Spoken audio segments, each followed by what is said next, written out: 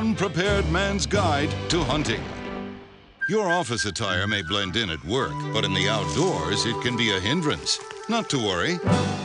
Start by rolling in mud until evenly coated. Affix leaves in alternating colors. Rip sleeves to create foliage bandana. And there we go. Any survival briefcase includes a few basics: an energy drink, lip balm, a change of dress shoes. If room permits, pack some entertainment. Start by coloring your face with a highlighter. Attach flowers to your clothing for added visibility. Find a clearing and dance until rescued.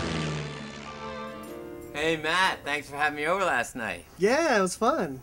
Yeah, you and your wife are so great together. You're like pie and ice cream. Oh, man, thanks, Chuck. It was a pleasure having you. I didn't know you were so good at Scrabble. Well, THANKS,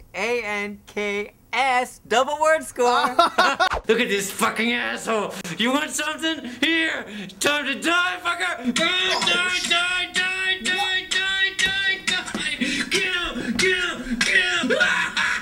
Get him. Die, you mother bitch. What did I do?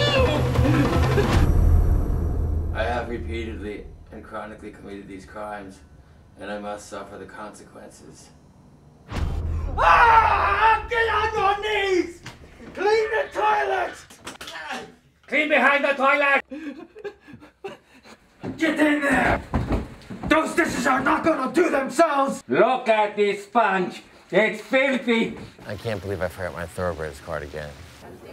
I just had a Bob Effort, and Bob Effort's right there. Just bet the last out buyer. You gotta work them like you run them. Toss out the real dirt at Remington. I can't bet on a horse with a foamy ass. I never bet a Swiss yodeler over 6 furlongs. I would have had to pick 4, but I went against the favorite in the finale. You know this guy's using juice. I'm down a little. I'm up just a little. I'm breaking even. At e-Matrimony, we have the best of both worlds. The Western world and the Third World.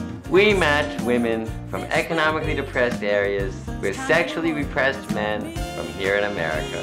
Dating your close relative is like okra in a gumbo. At first you're thinking, oh no, child, this is disgusting. But then you try it, and ooh, you know that's the right combination. So your parents must wonder what the heck you are, huh?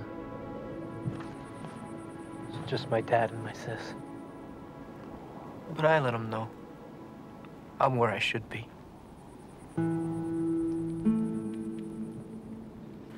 Can you let me, my readers, know why anybody in his right mind would choose to come to a godforsaken place like this? Voluntarily? You don't know it. Arf. Lights out, lady. Evil dimwit! Oh, no! Turkey sausage to the rescue. I guess I'm just kind of a beehole kind of guy.